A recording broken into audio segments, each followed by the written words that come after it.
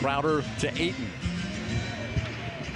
Ayton backing in, hooking and hitting. Deandre Ayton, the #1 pick. Not able to get up to challenge on that shot.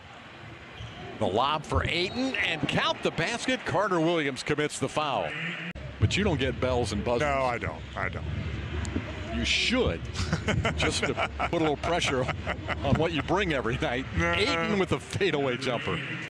I mean, immediately he was right back to me. Pete got right to you. Yeah, right to me.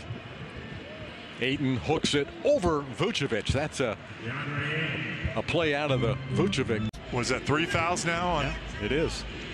He goes to the bench. Aaron Gordon back in. That's big because MCW is outstanding defensively on Booker. Monty Williams is by far, at the halfway point, the overwhelming favorite, in my opinion, to be Coach of the Year. Okay, so you're out there with it. I'm on it. Vucevic and Fournier almost mishandle it, and then Fournier does throw it away, trying to save it from going out of bounds. Booker cross court to Bridges. Lobs it for Ayton, who throws it down. Boy, who says big guys can't get their own shot? Unassisted two-pointer for Nikola Vucevic. Booker lobs it. Ayton finishes it and gives Phoenix the lead.